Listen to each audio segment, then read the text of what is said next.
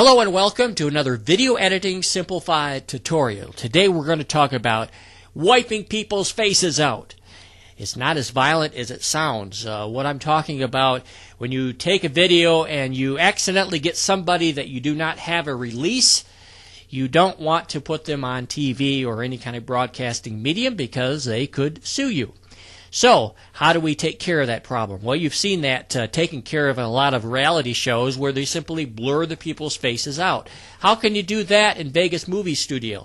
Well, it's quite simple if you know how. Let's experiment on this a little bit. First of all, we have our track here that we want to eliminate somebody's face. I won't tell you which face I'm going to eliminate here. We'll have that be part of the surprise. But anyway, right-click on this track name and do Duplicate Track. And then we're going to go to the top one. But first of all, let's mute this bottom track so we're not distracted by it. And then we're going to go over here to the effects, and we're going to choose the cookie cutter effect. The Sony cookie cutter. Easy for me to say. Right there. And we're going to choose that. Now we get to this dialog, and we're going to try to get a very small area to make this gentleman's face be pixelated or blurred out. How do we do that? Well, we simply take our size here, and we adjust it very small to about the size of his face, and then we take this control here, and we move it. We can do it even a little smaller here. Let's adjust it a little bit more, just about like that. Maybe a little higher. We don't want his hairline to be identified. You never know. Someone could identify him by his hairline.